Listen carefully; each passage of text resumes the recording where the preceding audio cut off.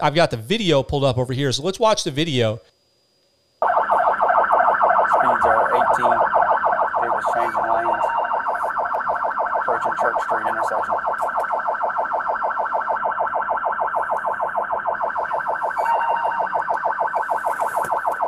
So this is the whole video, starting from the traffic stop at BP.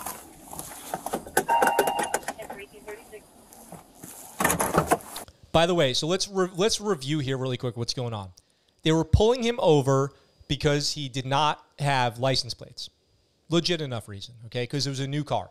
Then if that's the case, usually what will happen, and this happened to me once, you show them your temporary registration that you just bought the car, and they let you go.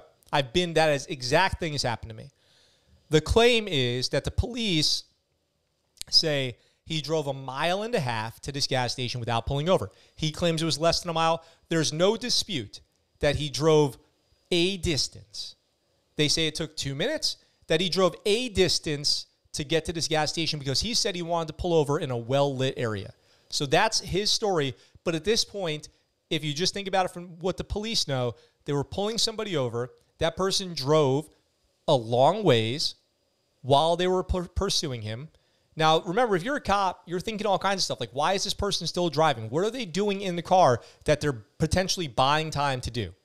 Are they taking drugs? Are they hiding things? Are they changing clothes? Are they, in their mind, creating a plan? Okay? All the police know is that this person has not stopped. Even in the lawsuit, they claim it was 1 minute and 40 seconds. 1 minute and 40 seconds. Okay? We know a lot now as observers, but let's try to keep in mind what they might know then at that time. So the police are pulling this vehicle over. Let's just go with what the lawsuit says. 1 minute and 40 seconds. A lot can happen in 1 minute and 40 seconds. Driver, roll the window down. Felony traffic stop. Put your hands out the window. So he says felony traffic stop. I don't know what that means. I don't know what the felony is, but they already have their weapons drawn on the vehicle. Probably they're heightened because of the long time that he was driving. I would assume because of the long time that he spent driving the car prior to getting pulled over, the cops are a little heightened. Put your hands out the window. But let me say now, also, I would have been really scared too. If I was the driver of the vehicle and I wasn't a criminal, and now I've got guns pointed at me, that's a scary situation, okay? It is, straight up. It would be totally normal for somebody to be scared in that situation. Turn the vehicle off, put your hands out the window. I can't tell. Put your hands out the window and turn the vehicle off.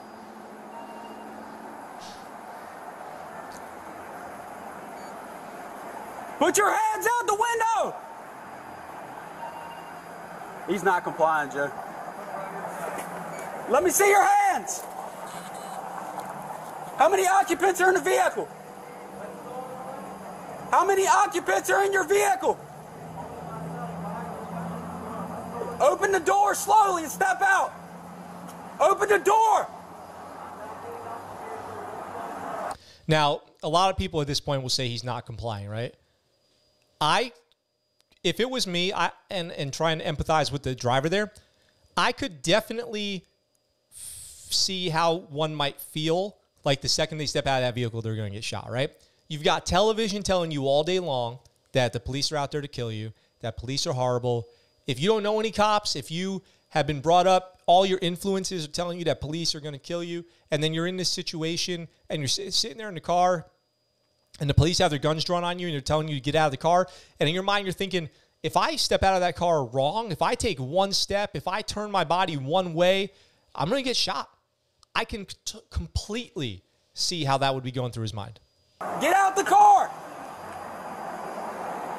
Open the door slowly and get out! Get out of the car now! Open. Now, there's another perspective of this whole thing, which is he was filming with his cell phone. That video is available online. He had his cell phone recording this whole thing. And if you watch his video, he does seem a little casual, almost smirking. But I can't get in his mind and know what he was actually thinking. I've smiled in stressful situations. I've smiled when I was scared. You just do it. It's like, You can't just look at somebody and pretend to know exactly what they're thinking in that moment. So there is a video out there from inside the car of him with his cell phone. Door, get out the car!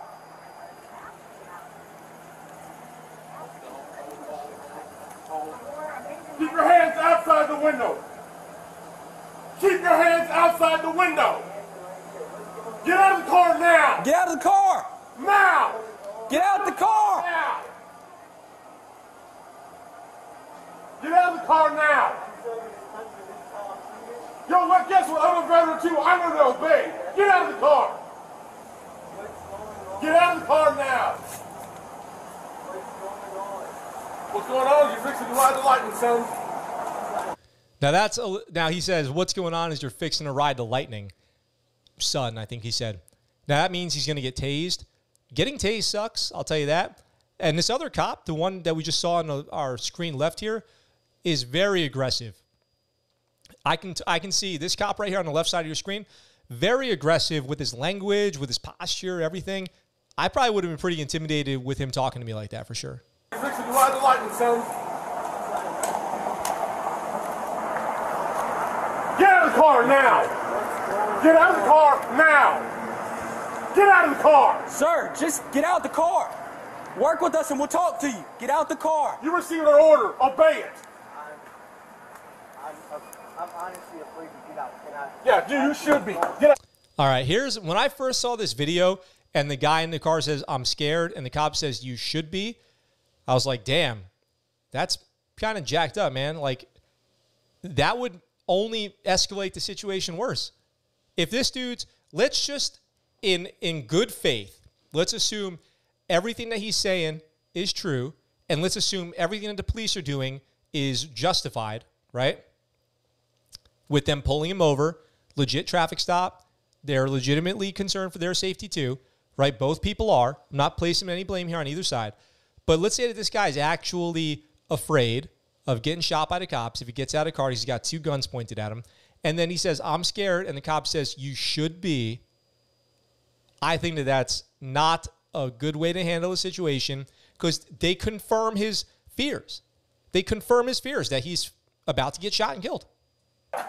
Get out. Get out the car. Get out now. I have not committed any crime. You're being stopped on traffic violation. Now, actually, I'm looking at this the officer here has a taser out, not a pistol, and the other officer has a pistol, I believe. So it looks like one of them has a pistol, the other one has a taser. So let me correct myself there. The officer here is holding his taser. You're not cooperating at this point right now. You're under arrest for, you're being detained, okay? You're being detained for obstruction of justice. Traffic violation. I do not have to get out the vehicle. You haven't even told Really? me why I didn't stop. Really? Get out of the car now. Get out of the car. Get your hands off me. Get out of please. Get your hands off me. You know what? Now, this is escalating to, as far as use of force escalation goes, he put away his non-lethal, but he grabs him, and the guy's not compliant. I'll give the officers that. The guy's not complying. But I can also see how he would be afraid, right? So I can see him thinking if he does comply, damned if you do, damned if you don't. I think that that's really the scenario here. He's damned if he does. In his mind, if he's acting in good faith, right? And that's where I'm starting with all that. Acting in good faith. He's afraid. He's not complying. If he complies, he's afraid he's going to get shot. If he doesn't comply, he's afraid he's going to get shot. I don't know. This is a difficult situation. And this officer here who just grabbed him is not making it any better by confirming his fears by saying you should be. I think that is like the key moment. When I initially watched this video, when the guy says, I'm afraid, and the cop says you should be, to me, that was the moment where my empathy really leans towards the driver here, the second lieutenant, because I'd be freaked out too. Hands off me. Not a problem. Back up, Daniel. I didn't do anything. Sir, Shaking up the spray. Oh, have you ever been pepper sprayed? Do you guys remember when I showed you the video of me being pepper sprayed on this show? And I screamed like a little girl or like a punk or whatever you want to call it. Sorry to the ladies out there. It sucks. Getting pepper sprayed totally super duper sucks. Sir, hey, sir. Get out of the car now. Sir, look. I'm trying to talk Get out. to you. Okay. I'm trying to I'm gonna talk to Get you. out. Just get out of my car. Can you please Get out. relax? Can Get you out. please relax? Get out of the car right now. Now. This is not how you treat a vet. I'm actively serving this country, and this is how you're going to treat me? Now, I don't like that. I mean, it's not like he's taking a lot of time to think about what he's going to say. We can spend all day criticizing every single moment of this, but let's say you're in the military, right?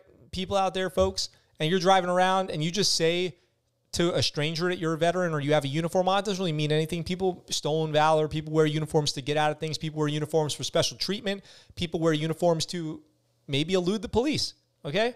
So they don't know this guy. They've never seen his ID. They don't know who he is. They probably, or I'm going to say they definitely should not assume anything about this guy. They should not assume he's even in the military just because he has a uniform on, okay? People act crazy all the time. I didn't do anything. Whoa, hold on. What's going? Hold on.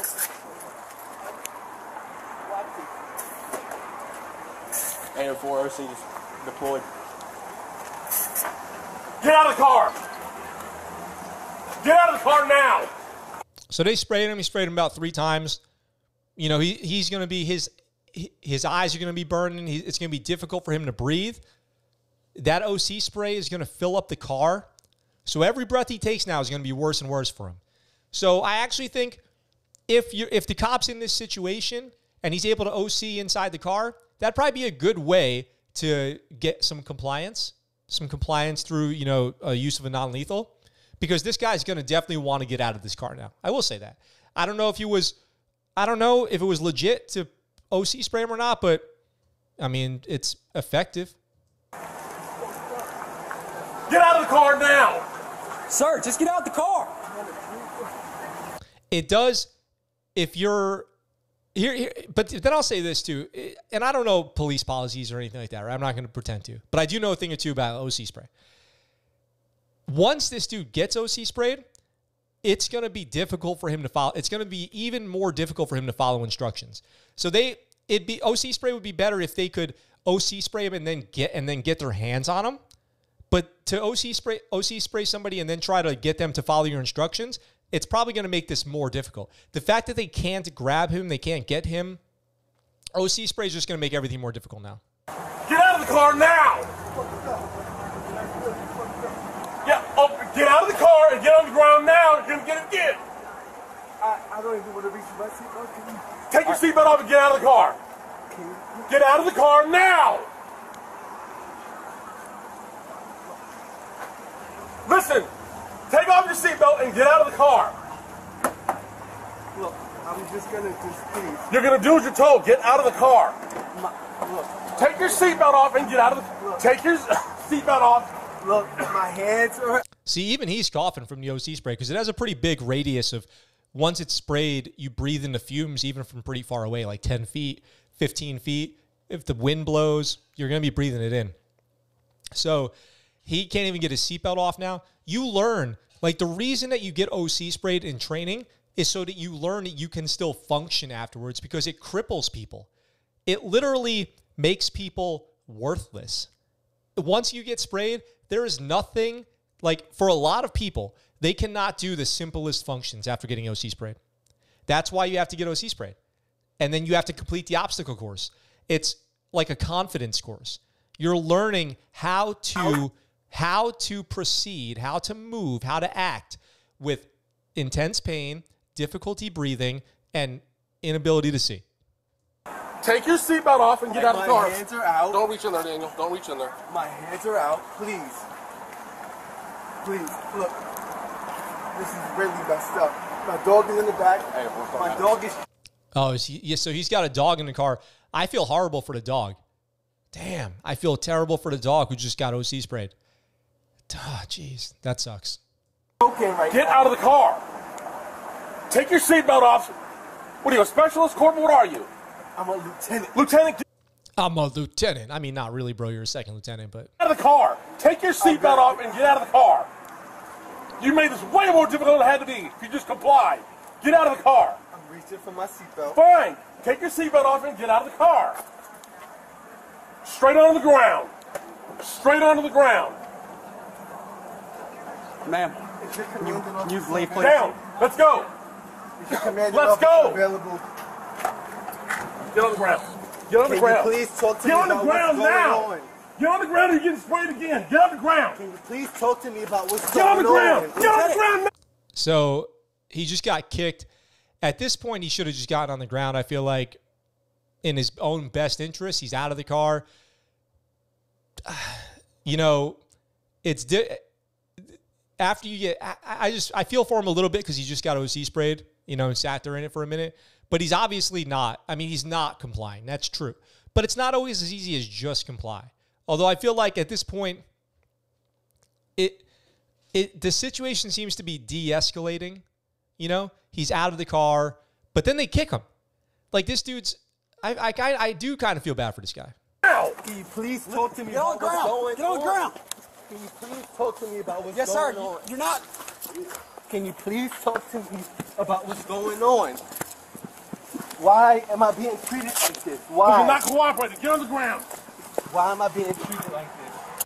In his mind, we know now he didn't do anything wrong, right? So in his mind, he's like, I'm not a criminal. Why is this happening to me? Why? I can't believe, how did I get here? How did I get to a point where I got OC sprayed? I got pulled out of my car. I'm getting kicked. I'm getting put on the ground.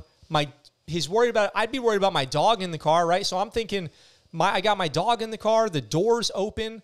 I'm about to go to jail. What's going on? I'm driving home my new car. I'm driving home from duty. Tough. This is really messed up.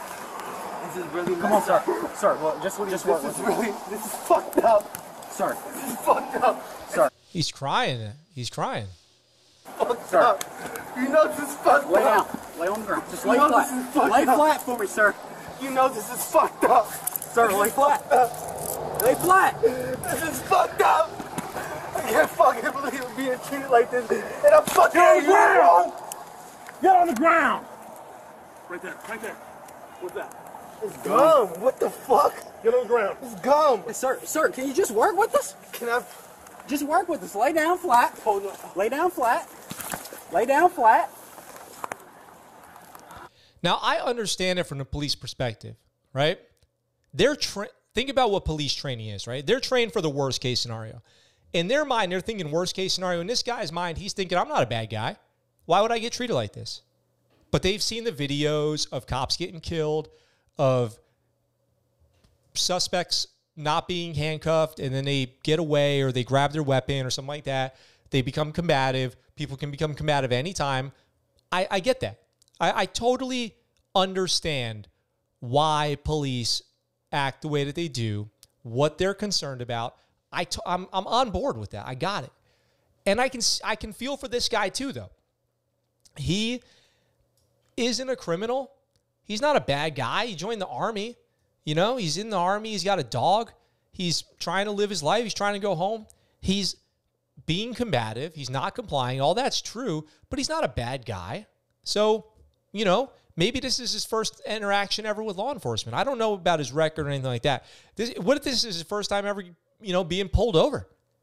And now he's got guns drawn on him. He tried to drive to a, you know, gas station. I mean, I'm going to give both parties here the benefit of the doubt. Sir, This lay is down. really I'm going to fucked take you. up. Lay down. You're going This to is get tased. fucked up. Lay down. You're going to get tased. Fucked up. This All is right, now fucked up. put your hands behind your back. Put your hands behind your back. This is fucked up. This is fucked up. I agree. All you have to do is listen.